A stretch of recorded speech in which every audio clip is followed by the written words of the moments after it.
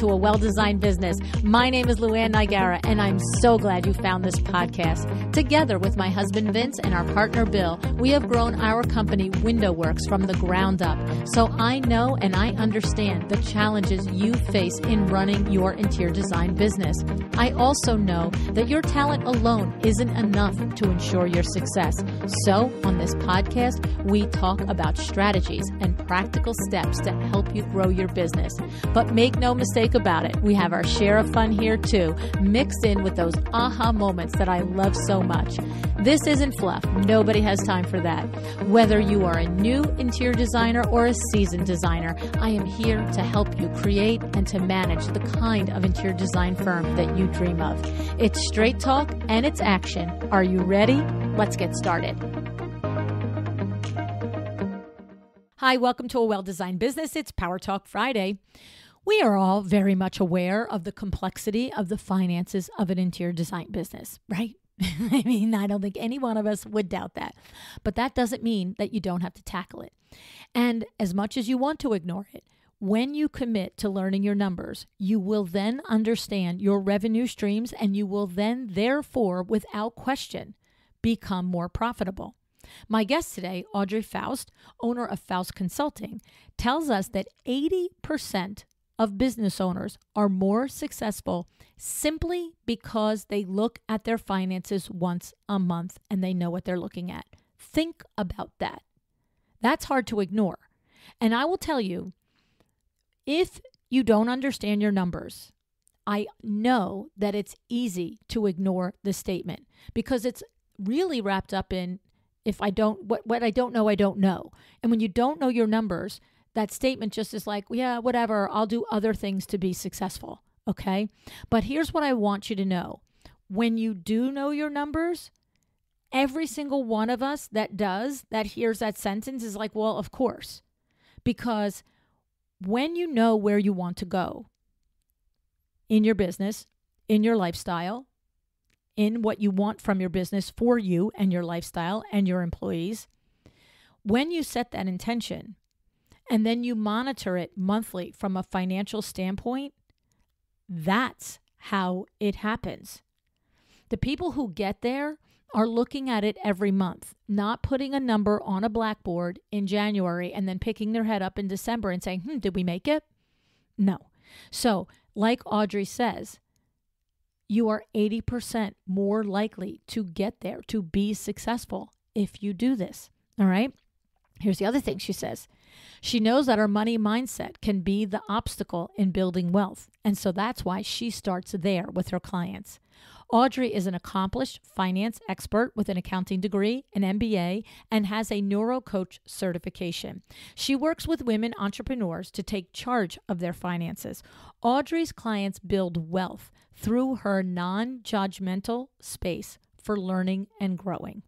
Before I get to Audrey, I have some great news. The Power Talk Friday Tour is back. What is the Power Talk Friday Tour, you ask? Well, this is a one-day, hands-on, in-the-weeds coaching event that is literally a game changer for you and your business. You can be any level business owner. You can be a designer, a window treatment professional, a photographer, a copywriter, a web developer.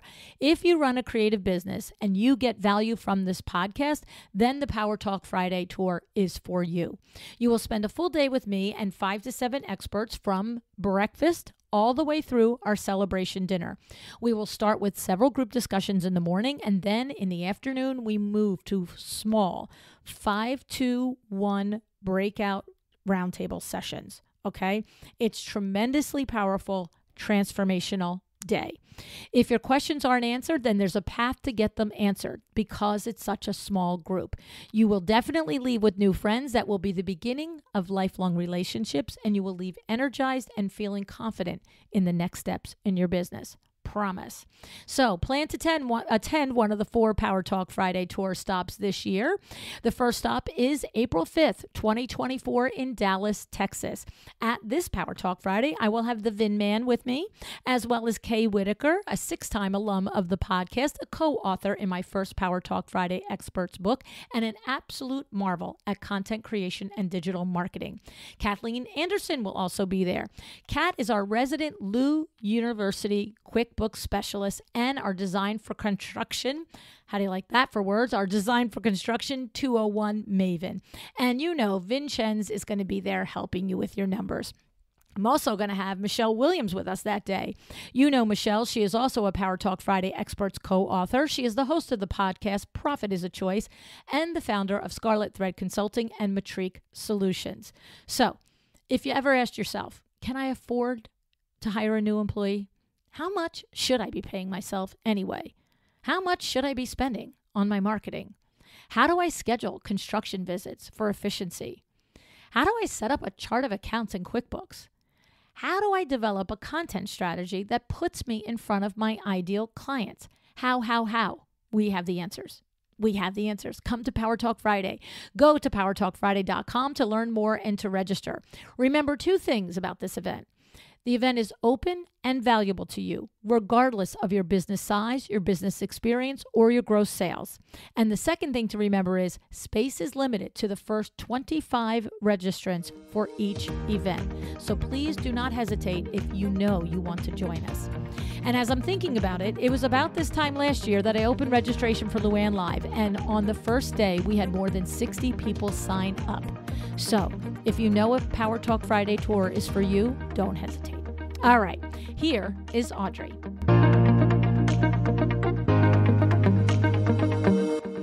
Hi, Audrey. Thanks so much for joining me on the podcast today. Hi, Luann. It's great to be here. I'm super excited to chat with you today. I'm looking forward to this conversation also. So here's the thing. You do financial coaching for business owners like us, and we need the help, I promise you. The thing about it is that it's funny because I read on your website that you said 80% of the businesses are more successful when they look at their numbers every month. Now, I'm going to ask you about that, but my listeners know that my husband, the Vin man, looks at them every morning, like literally every morning. So is he 80% times 30 days more likely to be successful? So talk to me about that. Okay. What does that say? What does that mean? Well, are you looking at your numbers, Luann? Well, you see, I'm getting there. So I will, look, everybody knows me that I always tell the truth. So I have my husband and I have my mother, and my mother has been a bookkeeper for many, many years, and she's my bookkeeper. And it's interesting because 2 months ago, I started working with Michelle Williams. I mentioned her to you off air. And she is our financial guru and all the things on the podcast, that she's our go-to person, along with Peter Lang and Kimmer Liddy, and probably now yourself, Audrey. And I had a conversation with Michelle a couple of months ago, and I'm like, that's it, line on the sand. I need to close the last loop. I need to know all the things. And I have to say, it was very nice what Michelle did, because I'm coming to this conversation knowing, like, I've got the Vin man and I've got my mom and, my relationship with her and Pete and Kim. And I'm consistently in the conversation going, I know I don't like this. You guys do. I know I don't know how to do that like you do. And she was really very kind, but also I respected what she did. She said, Lou, I've had a lot of conversations with you. She goes, you know a lot more than you think you know. Yeah. And as we're getting into it, of course, I'm learning that to be true. But of course, I do have the gaps. And I think that I fall into what you just said. Like, do I look at them every day or every month? And I'm looking at them more often because I'm more in a headspace willing to fix it. Yeah. Because before I was looking and I was seeing the problems and I was just like, whatever. Like, you know what I mean? And they weren't problems that were getting in the way of being successful or making money, right? But it is that final little loop to close. Yeah. So the answer is yes, no, maybe. Okay. Thanks for sharing that. That was great. I love your honesty. But yes, so looking at them every day, sure you can. Is it really going to move the needle in your business? Probably not. Right. Like, and most people don't have the time. Business owners don't have the time to be looking at them every single day, right? Mm-hmm. If your numbers are accurate, which is so important, and you look at you and you can have a bookkeeper or an accounting person preparing them for you. But if you're not looking at them on a monthly basis, you're not getting this story. Okay. Right. And your numbers actually tell a story. And if you look at them once a year, the story's over. Yeah. That's no good. I know that. That I know. So, but if you look at them once a month, you can shift directions and say, okay, this line item or this revenue item is making me more money. Maybe I should focus more on that. Or this one isn't so good. Maybe we should just dump that. Whatever it is. Or, looking at the expenses as well, right? It's making sure there's the net profit. If there is a big net profit, and I say this all the time, like if you're shocked when you get your tax bill because there was a big profit, then, you're obviously not looking at your numbers. So, and a lot of people, if all the women that I work with know before by the end of the year, if not before, if they're going to have a fairly, not the exact number, obviously, but what they're good idea if they're going to owe the government a lot of money or not. And if you're not looking at your numbers, you really don't know that. And you're going to be in for a slap in the face. Yeah.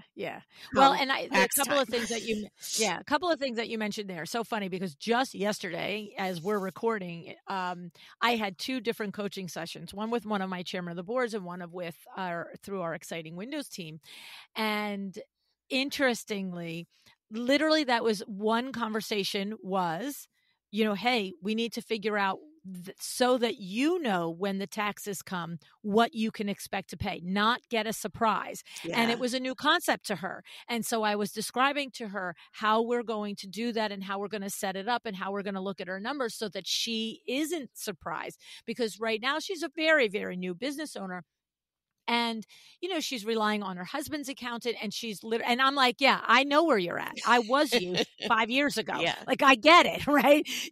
I said, but you want to come to that conversation knowledgeably. And so we had that whole conversation. And then in the other conversation I had was exactly what you also said. I was like, okay, you're 17 years in business, seasoned lady, smart. Wow. I could tell by the conversation. Awesome.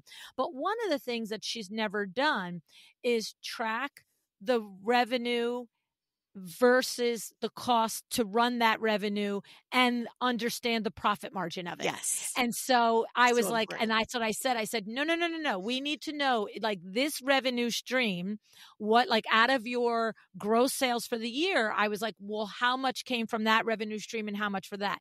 And that was not known. And I was like, okay, problem one to tackle. Let's know what revenue comes from what streams, and then let's know what the gross margin is. And I said the same thing to her. I said, because what if, one stream is making 20-30% gross margin and the other one's making 50, 55, 60. Like, what are we even putzing with the other one for? Or are there things we can do to the other one to mitigate it, to get it back up to a healthy profit of 50, 55%? And so it was just interesting that literally, and that's why Michelle said to me, a hell of a lot more than you let on. Yeah. And you don't have to know, like, all the intricates. That's why you hire somebody, right? But what you should know is, you should spend at least 15 minutes minimum a month looking at your profit and loss in your balance sheet. Yeah. But knowing what you're looking at. But knowing what you're looking at. Yes. And that's where I help women. I educate them to understand what they're looking at. And, so they're not, like, blindsided, or, I've had women who are like, well, what I see on my, I am looking at my numbers, and what I see doesn't look right.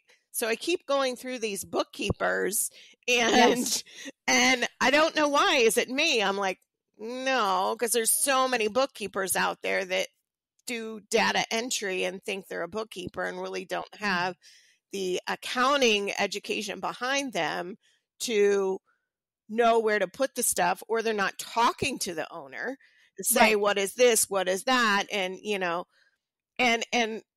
it's so common out there. If bookkeepers know how to use QuickBooks, they think they're a bookkeeper. I don't mean to slight bookkeepers, but, the other thing I would say is really like do your homework when hiring a bookkeeper too. Well, and the thing is, what I find is that I just talked about this on Instagram yesterday. We at Luann University, we teach a class called Online Bookkeeping 101. Mm-hmm. Kathleen Anderson is the teacher. And the thing about it is that all of what you said is absolutely true about bookkeepers in general and their relationship with the employer in general. But the bookkeeping for an interior design business is not like the bookkeeping for a bakery business or a window treatment business. It is a completely different business model. It is so complex. And the chart of accounts and understanding the different classes that you put different things in bookkeeping in your QuickBooks. And the thing about it is the crux of it is I have had multiple people in my chairman of the board program and in just conversations at live events literally say to me, I'm on my third bookkeeper. And literally every time they get a new bookkeeper, the new bookkeeper is saying, oh, this is all done wrong. I'm going to have to redo everything. And I'm watching business owners pay for 2 and 3 and 4 months of services till the new bookkeeper gets it squared away. And what I really believe is, and this is why we started doing the online bookkeeping 101 course. What I really believe is that there are probably times when the books are messed up. But really what it comes down to is the designer and window treatment professional is not aware of the way the QuickBooks should be set up. Yeah. And so they take the information from bookkeeper one, who's doing it based on their knowledge with good faith, but then it doesn't work. They can't read the report. Somebody points out you should be able to pull this report. They can't. So then they go to bookkeeper number 2. But the thing is, it's like you have to have enough knowledge to oversee it so that you can say, no, that's not where that gets categorized. No, that's not what that is. Yes. Right? Like we don't need to be in the weeds doing it every week. And to your point, a lot of bookkeepers won't show up and make the owner sit down, or the owner doesn't volunteer to review. Right? They just like keep going on. Now that was me and my mom. I was like, you're my mom. You got this. And so now we're like, all right, let's talk. Let's fix this up. Well, I mean, I never would have done that with a stranger. You know what I'm saying? Right. But I did. But it's you need to do it, right? You need to have these conversations, and it sharpens them because they understand better your business, right? And the bookkeeper is not going to understand your business. Like, no. I always make it a point, in my CFO consulting business to try to understand their business model as much as I can, so I can make sure that my bookkeeper is doing it right. Because I have a team of bookkeepers that work under me in my CFO business. So I can point out before it gets to them, no, this is not right. That's not right. This is kind of the business model. So exactly. I love it. Now, another thing that I read on your website that I thought was interesting, because it seems like a different lane, but I'm curious the point of view and how it shows up in your business consulting that you do, is you said that team alignment, how it may be blocking how employees may be blocking your growth. And of course, I know that concept. I know that thing because, I work with my cousin Eileen, I work with Jessica Hahn, Jen for Tuckayan, but that seems like, what's that doing in a CFO's lane? Like, tell me about how that shows up in the work that you do with your clients. Well, you'd be surprised. It shows up everywhere, Luann. Okay. It shows up in my business financial coaching business as well as my CFO business. Because your team, of course, the best team is somebody that's invested personally in the success of your business. And when you get an employee who is, educate them, grow them, make them happy, because most people come to a job, show up, and do their job and want to leave. They don't really Mhm. care about the success of the business. So finding those golden nuggets on your team of somebody who's really aligned and really wants your business to be successful, like they're golden nuggets. Keep them forever. Okay. Okay. But Okay. So it's really just good business practice. It's the yeah, same. There's nothing specific in the financial lane on this that I took it the other way. So yeah, yeah, no, no, it's just 100%. like you said, good business practice, and just be aware of it, right? And Yes. the old saying, hire slow, fire quick. Like, I know. and so many business owners hate to fire people. Yeah, Right? no. It's funny because we have an episode that's probably coming out next week as we're recording. So by the time we're on air, it's out, is on the Window Treatment for Profits podcast. I just had a discussion with Jessica Harling, who is a people and a process expert. So she helps you find, hire, train the right people and helps you build the processes in your business. She's outstanding. And the particular focus of the episode was when the person who's not right is like your sibling or your, your partner of 25 years or, Yeah. just a friend that you hired that like what a lot of times happens is you hire somebody and they're really good for that stage of your business Yes. and then they're So not. much. But when you were best girlfriends and your kids went to kindergarten together, like that's not so easy. And so we had that whole like hire slow, fire quick. But Yeah. when it's personal, Yeah, it's it's hard. very difficult to fire quick. It is, but do you want to invest in that person and grow them, and are they open to that? There's always Yeah. that too. So Yeah. No. yeah. It's a tough conversation. So we'll link that episode in the show notes in case anybody's like, how do I do that? Not that we have the magic bullet over No. there. We just kind You of gotta talked rip about the it. Band-Aid off it. That's just what she said. That's literally what she said. She's like, you just gotta rip the Band-Aid. Oh, we did have some tactical strategies though. So okay, now let's talk about one of the things that you also mentioned and I read was there are things to do, and I think you might have even called out the number one thing to do to build wealth. So I'm moving beyond Yes. now. I'm moving beyond. We've set the stage. You need to understand your numbers. You need to have quality people running your numbers for you. You need to analyze and just literally look at them. You're saying once a month. I think once a week. Like at least just run through until you get that really come see, come saw with your bookkeeper and you know that everything is being categorized right and Yeah. all the things. But I think you can get to the point where you are a once a month reviewing. And we're saying, all that's in our rearview mirror. We're doing all of that because I don't imagine we could do anything to build real wealth if we're not actually paying attention to our money first. Exactly. So that's kind of first. It's right. So, but what is that thing that you're talking about there? The first thing you should do when starting to build wealth? Well, the number one thing, but first I want to say as a tail to what you just said, what you focus on grows. And if you focus on your money, then you're going to grow your money. If you focus on your wealth, you're going to grow your wealth. But the number one thing that holds so many people back is money mindset. And I have a strategy I use with my clients where we go into the subconscious and we figure out what their money mindset is. And so often we are carrying around a money mindset that was built in us from our youth. Yes. So our subconscious is formed before the age 7. And whatever we're around at that time, we're taking all that in, right? So for instance, my mom had said to me, I work hard for my money. I can remember that on the regular, right? I work hard for my money. What my subconscious brain interpreted that to until I flipped it is I have to work. Making money is hard, right? Or I have to work hard to make money.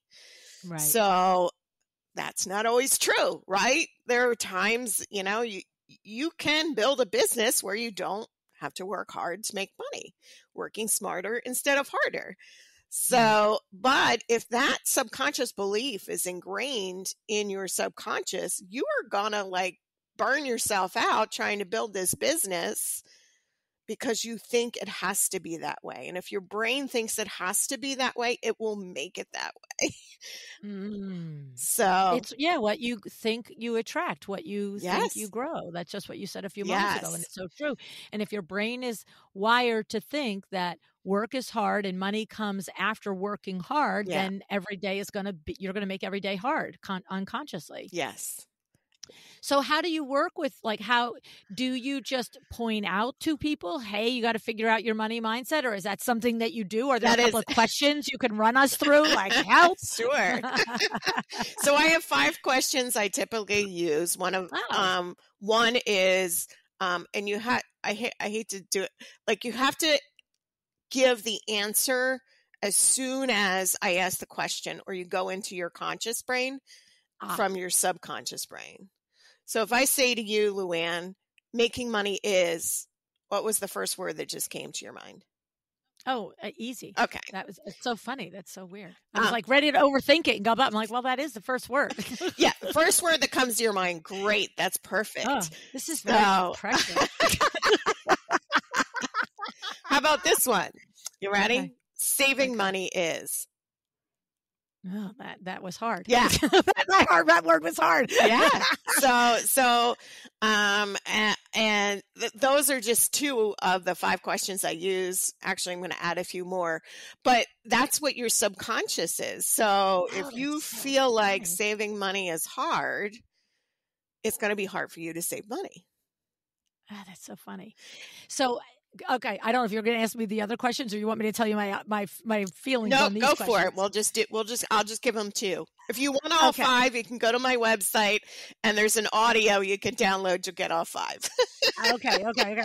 So what's interesting is that those were really the first 2 words that popped into my mind, right? Yes. That first thoughts that popped into my mind. And what's so funny is putting them together bookended like that. It's interesting because, like, when I really start to then play what are the words that are in my head and the movie in my brain about myself and my life, literally that movie is, I will always be fine no matter what. I will figure out a way to make money.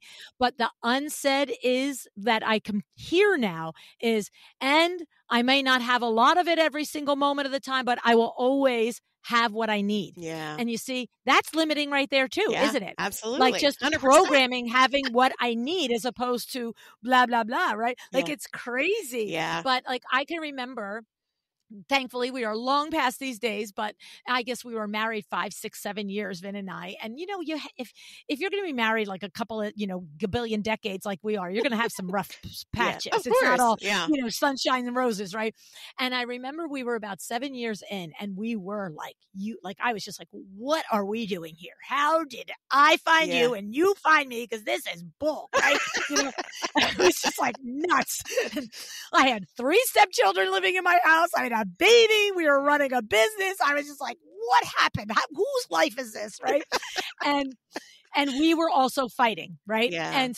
And I remember at one point when it got serious, we were running Window Works together. I started in Window Works when I was 21 years old. I didn't have a college education. You know what I mean? It was like the only thing I've ever done and could do and always will be able to do is sell something.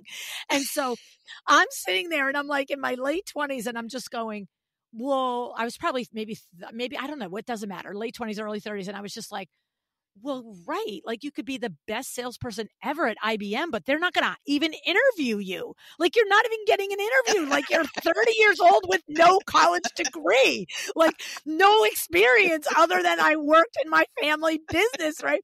And so, but the thing was, I remember I was like, I know I will be fine. I will take this baby and we will live in a room and I will put her on my back in a backpack while I wait tables before I live miserably. You know what I mean? And it was like, that was it. It was like, I always knew I could make money, period. Yeah. But like hearing that, the end of it wasn't like, and I will be a multi-billionaire. I'll be like, and we'll probably live hand to mouth, but we'll live. Like I didn't say that part, but I can hear it now. Yeah. Like when you say saving is hard, right? Like it's so Yes. funny. And of course, in my 60s, there's savings. You Right. know what I'm saying? It's not like, but it wasn't like this easy where I have met other people that it's part of their everyday. It's like Yes. some comes here and some goes away. And then they're like 40 years old and you're like, wait, you have how much saved? Like that's insane. Good for you, So Yeah. it's interesting how it reveals that mindset. Yeah. So funny. My background, I did a certification in NeuroCoaching, which I learned all the science behind the brain and all of them, just geek out on that. But that's kind of where I learned how like your subconscious actually runs the show. So you have 80,000 thoughts per day, and 95% of them are coming from your subconscious. Wow. And your subconscious was formed before the age 7. So literally you have a 7-year-old running the show every day. Oh my God. Unless you really get in there and start shifting this stuff around. So when you get a negative answer to those questions that I ask, I call them prosperity blockers, because literally that's what they are. They're blocking you from prosperity. So we didn't do the other questions. I don't know if you want to, but I'm obviously a person who is successful and has a certain amount of dollar bills. You know what I'm saying? Sure. Like I'm not like the wealthiest person on the block, but I am not living hand to mouth like I was prepared to live my whole life, right? But so the thing is it that, maybe they're the 5 questions, maybe I've got 1 or 2 that have that negative mindset and the others are overcoming? Or do you think it's like, well, that actually might be what your immediate subconscious is, but you are actively working and I don't even realize it to overcome it? Like how do you know what I mean? Well, I would say ask your husband those questions and see what he says about saving. Because that may be, it sounds like he does the money in your family. So maybe he mitigated my nonsense.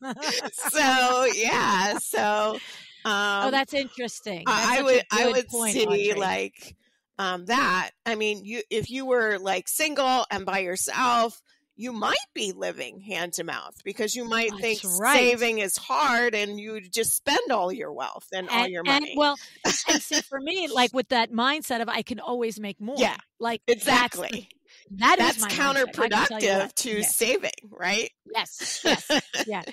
And here's the thing. I'm not a thing person. Like I don't have clothes and pocketbooks and I drive a Prius. Like I'm not a thing person. You know what I mean? So I'm not spending it either. Like I'm not a spender. You know what I mean? It's just funny. Just like to me, I'd rather give it, share it, do whatever. You know what I mean? So like I like to have it so I can do those things with it. Yeah. That's so interesting. So interesting. Okay. So that's the number one thing that blocks us from creating wealth is our mindset, subconscious that was built in as a kid. Yes. Yeah. And I've got 3 grandchildren. One is 8 and the other are younger. I'm like, what do we have to do to wire them right? I'm like, oh my God, let me wire them. Show them abundance, right? Show them abundance. Show them, teach them savings and have them make it easy. All the things that we know as an older adult now, like instill that in them. For instance, I have a grandchild. I opened a mutual fund account for him. And when he's old enough, I'm going to show him how that money grew. Right. Right. So like to show him like, you didn't even know, but this money was here growing for you that I was putting in. And I'm going to show him this is exactly how much I put in. And, hey, that would be an example of saving money is easy when your grandma's putting it in there for you. And that's what the universe will teach him. Right? It's easy, right? It's so funny that you say show them abundance because I'll share you guys with a funny story in our family.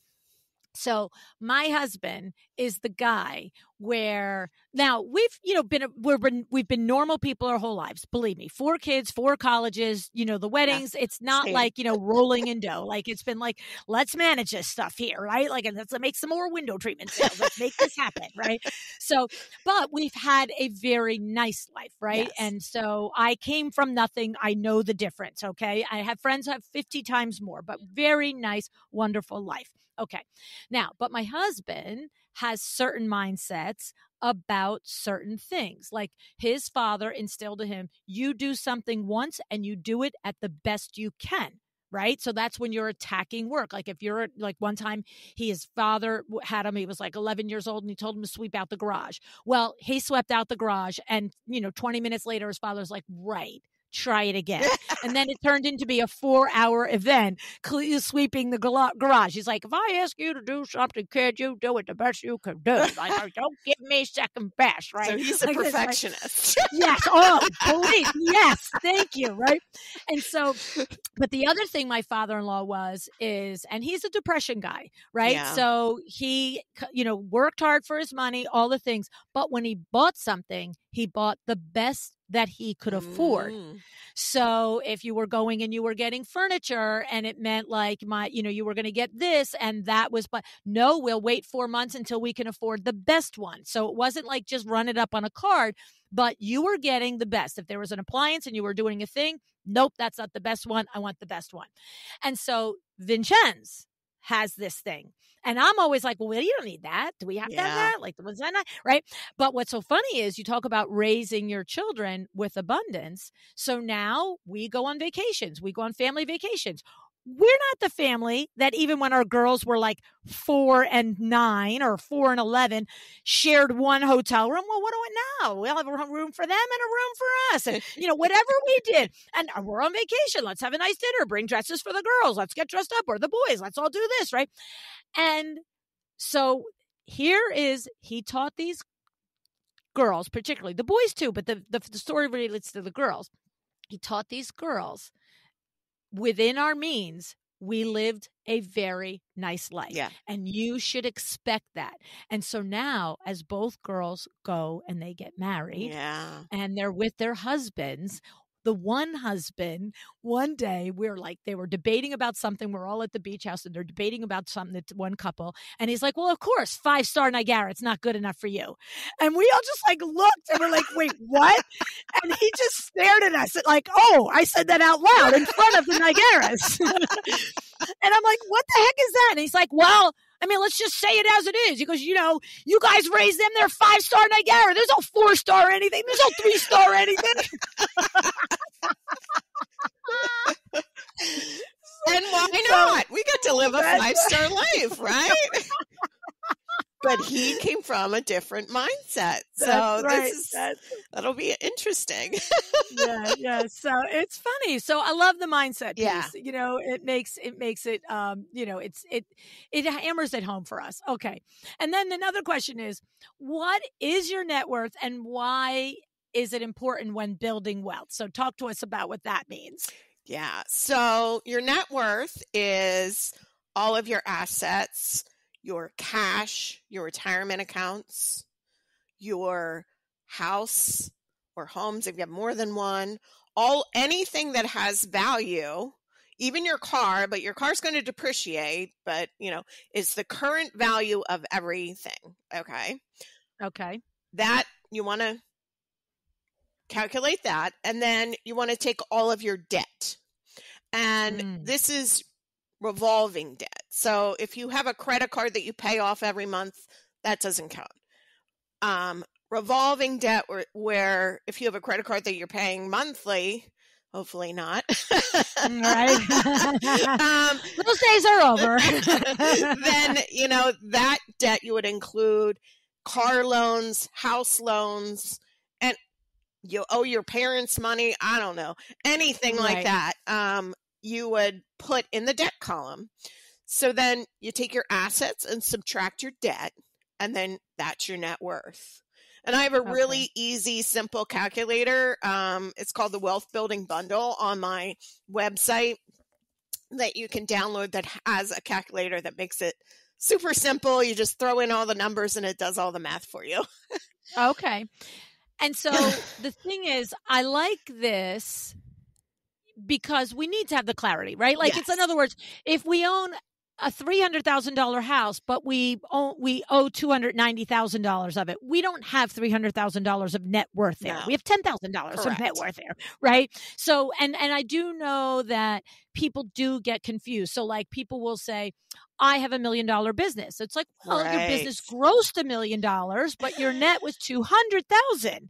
So, and we do throw it around. We say multiple, like I do it here on the show too, but I do try, if you really pay attention, you will notice that I will often try to say gross revenue. Like I really won't say, you know, you have $1 billion. Business, like I'll, and I don't like every time do the disclaimer and explain it, but you know, the truth is like, I'll say, what are the gross revenues of your business? Because that is something that does tell me a lot about your business. I get a lot of information from just that number. I always ask that question too, but when I'm working with someone. Yeah, because having taken, you know, multiple business from zero up, I immediately, if you tell me my gross revenues were 200,000 or they were 2 million or they're 5 million, I can literally go right back to, oh, what were my pain points then? Yeah. What stunk at that level? What was hard then? You know what I mean? So yeah, there's always things at every level, right? New level, like, new devil, they say. Yeah. Well, it's like when you think back at your life and you're like, what were the things that bothered me when I was in middle school? What are the things that bothered me? I just had a kid at the hairdresser today. She like was saying something to me and she goes, well, and she, whatever it was. And I was like, listen, you're young. You'll work this out. Yes. You really will. And she looks at me, she goes, well, how young do you think I am? And I like looked at her and I was like, I don't know. Are you in your 20s? Like, and she goes, and she just stares at me like, huh. And I'm like, how old are you? She goes, well, I'll be 22 next week. I'm like, yeah, sweetie, that's young. Like, stop. Right. And then in order to put it in perspective, well, the thing is, like she literally was like, I'm not that young. And then I said to her, I said, think about it. A minute ago, you were in high school. Think about that transition. Right.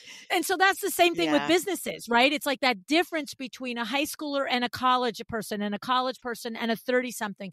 You know, there's wonderful aspects of every one of those stages. But when you've been through them, you can put yourself back and take each stage seriously. And that's what we do when we help the businesses we work with, right? It's like, okay, just put me back in that headset, that first 250,000 gross I'm going to make. Like, whoa, right? Like, it's so exciting, right? It's so fun. Yeah, definitely.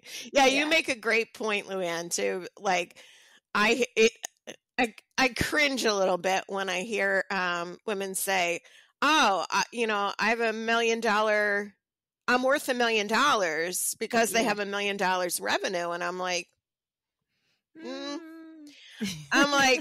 you want to figure out how much you're worth, figure out your net worth with my net worth calculator, and then we'll talk. and your business does have a value, and you can plug that into the net worth calculator.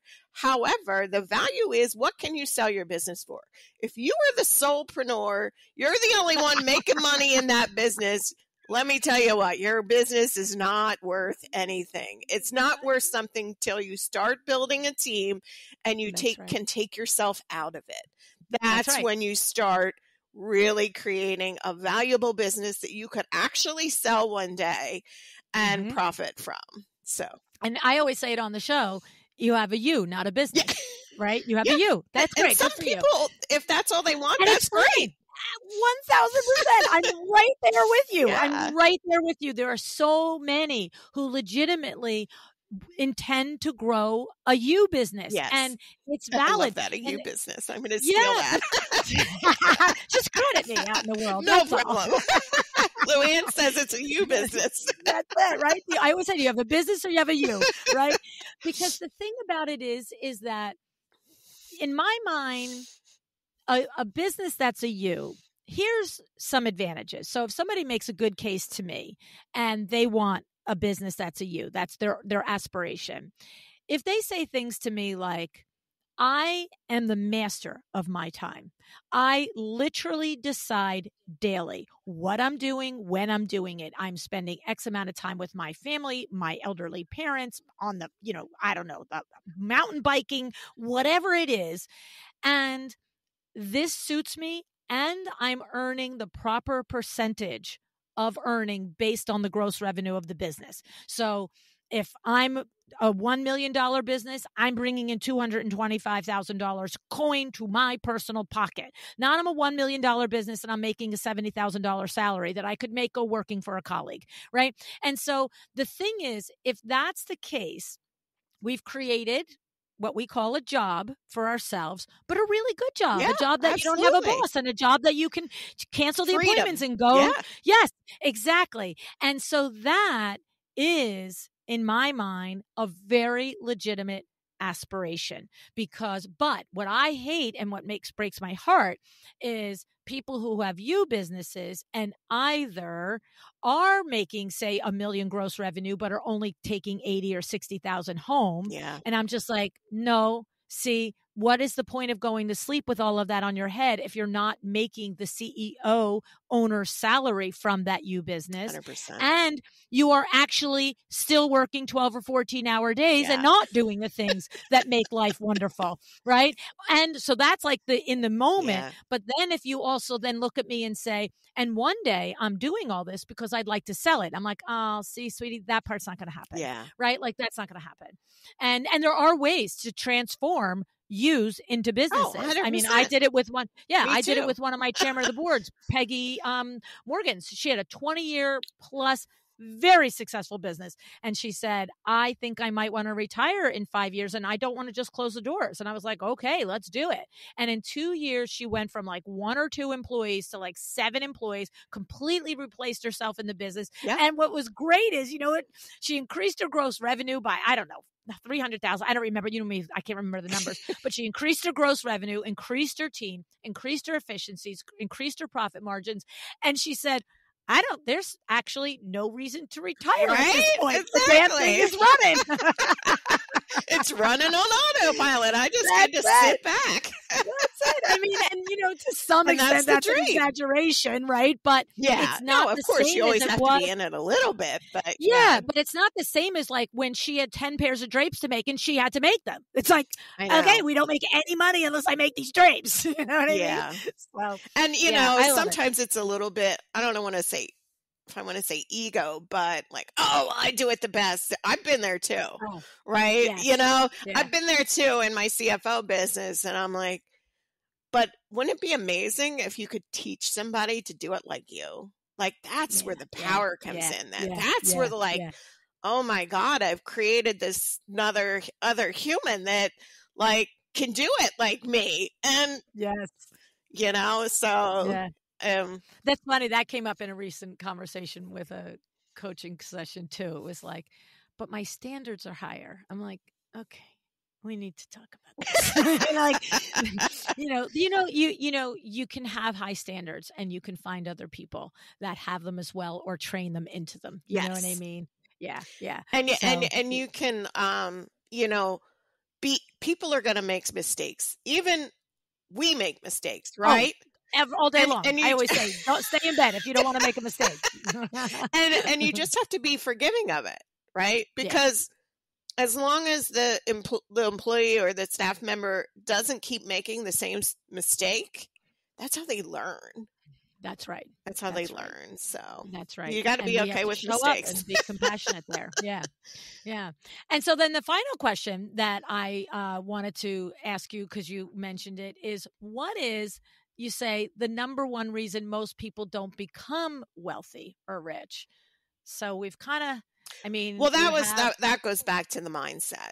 Oh, okay. That really goes back to the mindset, because we set, like, if you have if you're not rich already, you probably have some sort of mindset blockage. Okay. Because, and you don't know it's there. Because you will sabotage yourself all along the way. Without even knowing it. That's the tough part. That's the sneaky, insidious part of it. Okay. So the thing is, when you talk about the things to do to start building wealth, is there tactical strategies, or is that literally just rewiring the brain? Well, I mean, if you don't change your mindset, and I'll give you a tactical strategy too, but I want to go back to a girl. Actually, she was an interior designer. Wow. And she joined one of my programs, and the first thing we work on is mindset. And she came to me after the first session. This program was a group program. And she's like, Audrey, like, I thought this was going to be strategy. Like what's going on here? I don't know if I'm in the right program. And I'm like, Rebecca, just trust the process. Trust me. I'm like, we need to start here. She had huge breakthroughs. It was amazing when she was like ready to like quit in the beginning because she just wanted the strategies, right? Yes. But if we want the magic pill, give me the bullet. Bob, I'll throw in a quote. Bob Proctor says success is 95% mindset and 5% strategy. And I believe that. So I agree. Yeah. But a strategy I will share with you about growing your wealth is save first. Okay. So save like it's an electric bill, I like to say. And that's how I've grown my wealth over the years. And even when you don't think you can save, just pretend it's an electric bill. And $50 a month. And I'm one that save in a mutual fund that set it and forget it. Yes. Even if it's $50 a month, you are doing something in saving. And if you put it in a mutual fund, it's not like it's in a savings account that you can get to whenever you need it. Like it takes Christmas time. It takes a little more effort. You can still get to it if you're in desperate need of it. But you're not going to get it because you're not going to go grab that just because, you want to buy an extra, pair of shoes or something. Right. I don't know. Right. But so, a lot of them, I'm like, save first and spend what's left over. Because one of the things I often hear is, well, there's nothing left over. Yeah. Yeah. So, well, of course there's not because you're spending it all. So like, and not that you can't spend and get what you want. When I work with women business owners, the first thing we do is we build, what I call a prosperity plan. And and we put down like what their regular monthly expenses are and their revenue and their team and all of that. And we look at it, it's like basically a P&L, but AKA budget. I hate the word budget because it sounds so constraining, but we build this prosperity plan and we take a look at it and we say, okay, your bottom number is a negative and you're not even paying yourself. So we need to make some changes here. What are we going to do? And sometimes we reduce the expenses. A lot of times it's like their team, right? And we figure out how to get a different team or whatever. Or we increase the revenue. Right. Those are your two options. Right. It's really that simple. And I'm not going to say you have to reduce your expenses. Like, it's up to you as the business owner to make that decision. But now you got the picture in front of you. If you ever want to start paying yourself what you truly deserve, we need to make some changes. So I've had so much success with that because so many women never look at that. Right. They just look at what's in the bank account, right? Well, that's irrelevant in my opinion. Like, like you got to look at your monthly expenses and what you're spending and what you're bringing in and what's left over. So I've had a couple different theories, like strategies. Sometimes we reduce the expenses and we increase the revenue, and that's amazing. Or, I've had some clients were like, oh, well, I can't, like their biggest expense usually is their team. I need this team. I wouldn't have a business without this team. I'm like, okay, so we need to increase your revenue. Right. And I was working with this girl recently, Tiffany. And first of all, we reprogrammed her mindset. She used to have making money is hard. We started reprogramming that, and she went from a regular monthly income of $20,000 when we started working together. Like almost the entire year was $20,000. January, she had a $200,000 month. Whoa. She 10x'd her revenue by changing that mindset of making money is hard. Wow. And she was the one that didn't want to reduce her team. And I'm like, okay, great. Let's bring this money in. Right. Well, and I guess sometimes you need to, first of all, what I know is if you're not paying attention, yes, then everything just happens. Yes. Like it just keeps happening the same way year after year and nothing changes, exactly. right? Because we're not looking at what to change. Right. And in that regard, if you get very clear on, here's my obstacle, my team is, I'm overstaffed or they're overpaid for they are not overpaid, but overpaid for the revenue, right? Yeah. Because that's right. what the relevant relationship is, yeah. right? It's if you are so adverse to reducing the team, then it kind of gives you the juice for, well, then I guess I've got to do this. Exactly. Right? It's like either, like there's one, something's got to give. Yeah. Like, if you ever want to get paid, something's got to change.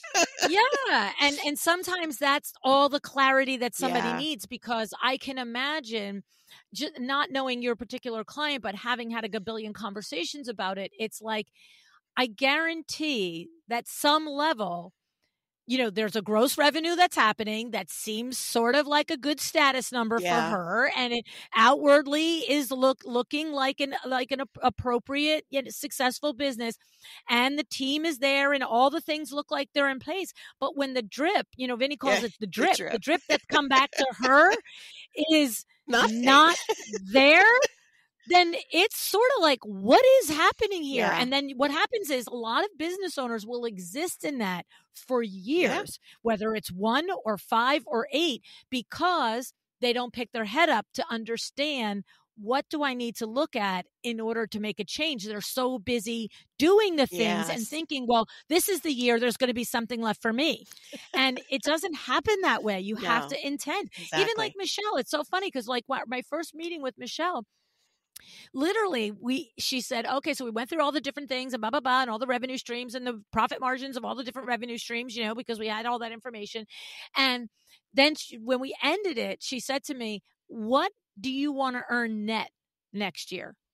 And I was like, and so I said the number, and she's like, all right. And we want to have built in the taxes to pay for that number. Exactly. We want to, blah, blah, blah, right? And I was like, yeah. And she was like, okay, I'll see you next week. I'm like, okay. That's perfect. Yeah, I kind of say, well, how much do you want to make? Like, how much do you want to, that's it. That's kind of what I said to Tiffany. I'm like, okay, well, you're not paying yourself now. You told me that. I'm like, so basically you're working for free. And I know you're working hard and working for free. So essentially you could shut this whole thing down and go get a job and make more money. I said, so let's figure this out. And I'm like, how much do you want to make? And she gave me her number. And I'm like, okay, well, this is where you got to be. Yep. And we factored in like what she wanted to make and like what you said, the taxes. And I'm like, yep. Okay. Yep. And then she like tripled it. I was like, you are my girl. I was like, I love it. Because once you understand what's possible, right? That's the empowerment that comes with this information and knowledge. 100%. It's like, oh, this was all just happening to me, and now I'm actively happening to it, right? Yep. It's like I am not passively just receiving and seeing what's happening in my business at the end of every weekday, month, and year. Oh, what was the result? It's like, no. We're intending the results. We're planning for the results. Yep. We're working towards the results. It's, it's so funny because like for me, having been in sales all these years, and of course my main role at WindowWorks was sales, you start every single year, you start every single month, you start every single day with what is my goal number today. And the thing is, for me, I had my goal number, but I understood from the planning meetings that Vin and I, and over the years as the team grew with the team, what was built into that goal number. That goal, I'm not saying goal number. So I knew if I had to sell $100,000 this week, that was because we were doing advertising based on that. We were paying employees based on that. So, but he just put the number in front of me. He's like, this is the number, lady. Go get it. Like, all right, I'm God. I'll see you. Bye. I'll be back. Yeah. That's basically what I do with Tiffany. I just like, okay, here's your number. Yeah. You want to start paying yourself. Yep. Go get it. I'm going to tell you what, anytime our Window Works team has been off a number, right? So we know every single month and every single Monday we review where are we month to date, where are we year to date, right? We have had times. I remember one time last summer, we were 5 days to the end of the month. We were $160,000 off monthly goal, right? 5 selling days left. And I'm going to tell you what, if you just looked, first of all, if you didn't know that you were 160K off of your number, 5 days left, you probably would have maybe closed 10 or 20 or $30,000 in sales in those 5 days because you have no idea what's going on. And just like, it's all fine. I guess somebody will pay the bills. It'll be great. Right. But instead we sat the sales team down, JC did. And he's like, we have to close 160 in 5 days. And we're like, okay, there's 4 of you. Divide it by 4. What is it? You each have to get 40. And we're like, it's Monday. You have till Friday. So you have to get 40,000 by Friday, divided by 5. What is that? I have no idea. What's not even numbers for me. Do you know what that is? 40,000 divided by 5. 8. I don't know. 8. There you go. Right? And so here was the thing. This is the power of doing this, because at the beginning of that paragraph, it was like, we have to hit $160,000 by Friday. And at the end of that paragraph of that tiny conversation was like, oh, I have to do 8,000 a day. Yeah. Like, you know what I mean? It was like, okay. I mean, that's 2 phone calls, Yeah. Drapes are $2,000 a drape. Like, come on. You know what I mean? Like, break it down to drapes. I need to sell. Yeah, it's 4 drapes. All right. That's 1,000. You know what I mean? But that's the thing of understanding, tracking, and following, because otherwise we would just close out every month. And at the end of the year, we'd be like, wow, we had a goal for 3.8, but we did 2.8. That sucks. All right, let's try again next year. Yeah. Yeah, no, that's, that's a great point. And that's kind of what, inspired Tiffany, because most business owners are great at sales, right? They wouldn't have gotten where they got to if they weren't. And she was like, oh, okay. She just told me what I need to do. I'm going to go do it. That's it. And we literally did what you said. She really needed to bring in. So her package is like 50,000. So really, she only needed to bring in 1 client in January, and she brought in 4. Yeah. Yeah. So, but you're not going to bring any in without the goal. Yeah, that's the thing. And without the clear conversation. Yeah. Yeah. And then we made a list of 8, like, hot warm leads that she already had. So it's kind of like, okay, we had these 8 people. She only had to call 8 people. So that's it. We call it dialing for dollars. Get on the phone. Smile and dial. That's it. Oh, I love it. It's so good. It's such good. I want to go over and finish the other 3 questions clearly. And then I'm going to have to figure out how I'm going to mitigate my mindset issues. And it will be interesting to hear and see Vinny's, how his might be different. Yeah, get him to do it too. So there's an audio on my website that tells you goes through, it's 20-minute audio, goes through all 5 questions, and then it also tells you how to reprogram them. Good.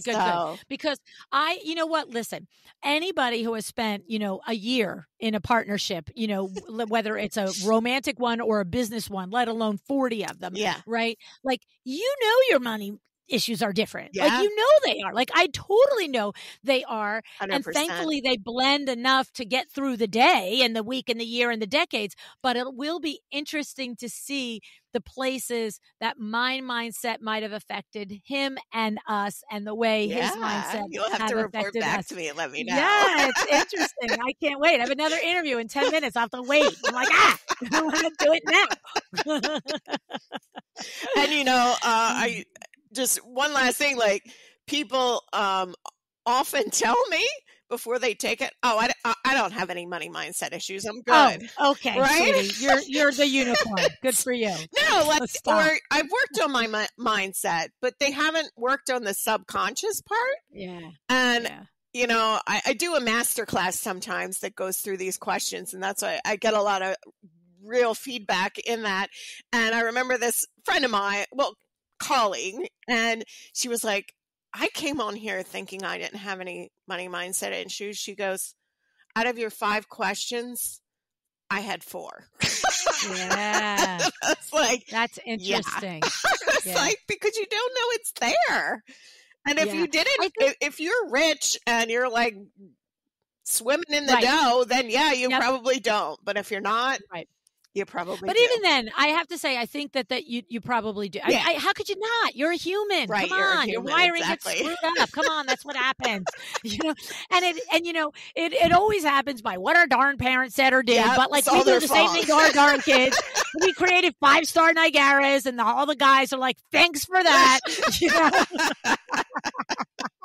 Yeah, but it's like it's so funny because I think, like, look, we saw those first 2 of mine. The one is mitigated by the other. Yeah. Like if I believe making money is easy, I can have a decent life, even though I think saving is hard, because I'll just turn around, just like that whole example of the unless window something meeting. happens to you. Right, Luann? Right. If I can't earn, right? Right? But you know what's so funny? You know what I just heard in my brain? Oh no, I figured it out.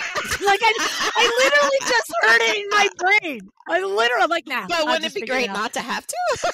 Yes, all those things, those things. But that mindset is so deep in me. Like literally, that was literally my thought because I literally pictured if I was physically incapacitated, I was like, oh, she's talking about if you can't do it. And I literally went to, now I figure out a way. What if you can't talk?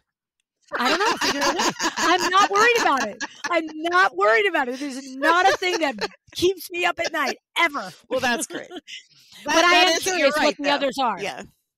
But but you see, I think that is the proof of a mindset belief. That one happens to be positive. Mm-hmm. You understand? Yes. Like you can 100%. Tell me 10, well, what about this, Luann? And I just keep going, whatever. I'll figure it out. I've always made money. Literally. Like I'll just call all the people in my world and say, okay, how are we going to do this? I need help. I've been helping you. Let's help me. You know, like, I don't know what I do. I don't care.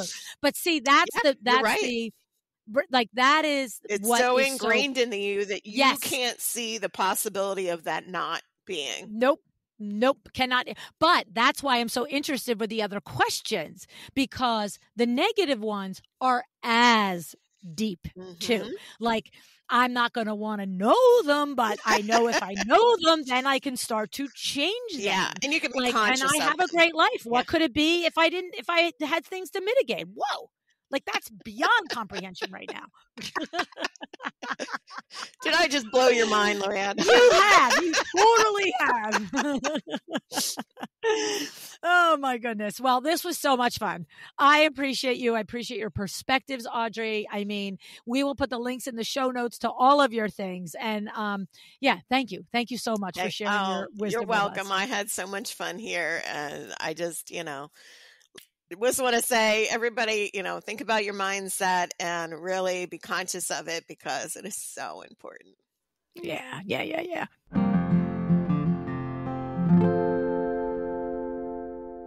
All right. A conversation on finances. That was fun, right?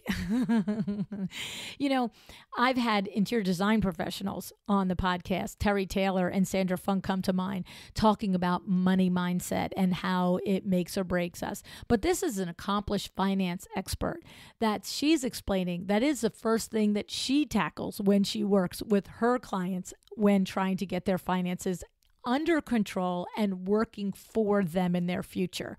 It's so interesting, this mindset thing. And of course, we know it's real. We know it's both the answer on how to build wealth, and it's also the thing that can hold us back from building wealth. And how about this? We have 80,000 thoughts per day. 95% of them come from our subconscious mind, and our money mindset was formed before we were 7 years old. So here we are basically letting a 7-year-old run the money part of our business. Like, what is that about? Oh my goodness. This is what Audrey does. She helps you figure out your mindset, the thing that was built into you during your youth, and either helps you to mitigate it, helps you to leverage it, helps you to overcome it, because there's positive and negatives in each of the mindsets that we've got built into us, right? They don't all have to go, right? We just have to know how to recognize them and work with them or around them or get rid of them, all right? From a young age, you could have been thinking money is hard. It stinks. You know, you resent people with money. You think people that are rich are bad, right? Like whatever it is, you just have to figure it out and make that adjustment, because here's the thing. Money isn't any of those things. Money has no characteristics. It isn't bad. It isn't good. It isn't lazy. It isn't smart. It isn't pretty. It isn't ugly. It isn't anything. It's a thing. It's a thing. What makes it all those things is the story between our ears, right? So for a more practical strategy, though, and managing your finances is that looking at your finances every month. How about that statistic, right? Now, I'm not going to be the one to tell the Vincenz that he doesn't need to look at his finances every day, and that looking at it every day apparently doesn't make that much of a big difference. You know, maybe when you meet him, you might tell him, okay? But pretty much it's worked for him for the last 5 decades in business, and I'm pretty sure he's going to keep doing it. But isn't that the point? Better to look every day than not look at all. So I think it's kind of fun to know that we only have to do it once a month, and that will make a big difference. Personally, I like that. Your numbers tell a story. That's the thing. That's the thing that you learn when you finally do commit to understanding them.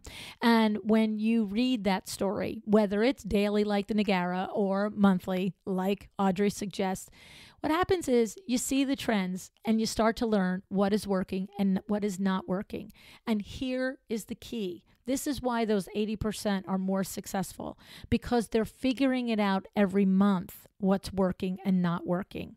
When you are in the middle of your money on a monthly basis and you see what's working, you double down, you do more. When you're in the middle of your money in a month and you see what's not working, you can change, you can pivot, you can reiterate. But if you don't look at it and you just show up once a year at the CPA, it's too late. It's like, it's done. You can't change it. And now what happens? A whole year has gone by. Think about it. Whole year has gone by where you could have been making good moves. You could have been leaning into good things, pulling back from things that weren't working.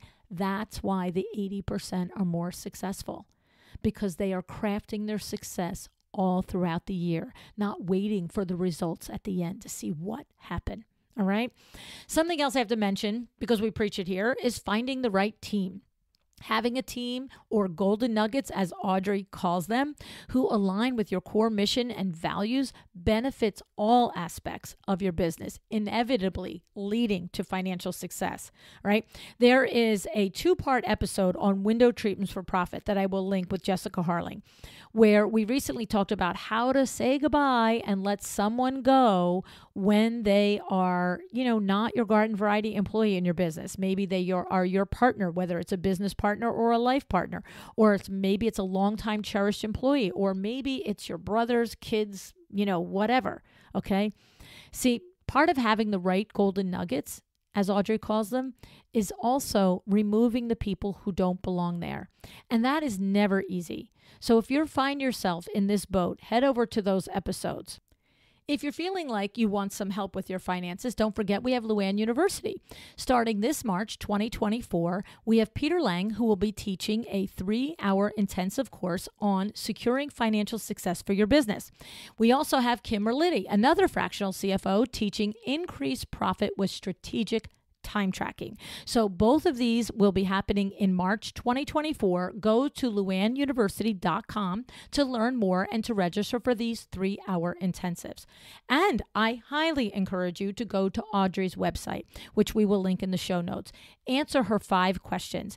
It's 20 minutes and it will help you recognize and start to reprogramming any limiting money mindset you might have. Remember, Just answer quickly and honestly, whatever comes to your mind. It's kind of fun to do that, actually. And we have a goodie for you from this episode. If you're not sure and didn't know about it, a goodie is a checklist or a recap of the episode so that you have all of the important information right in front of you. It's especially handy if you're listening to the show while doing other things, going walking, laundry, and all the things. Go to luannniagara.com/goodies, GOODIES. All right, Audrey, this was fun. Thank you. I really resonated with approaching a finance conversation by starting with your mindset. We always have to first deal with the stories between our own ears before we can hear what experts like you are trying to teach us. I just love it. And thank you for joining me today. I am so proud of you for clicking on an episode that had the word finance in it. Yay, you. Decide to be excellent.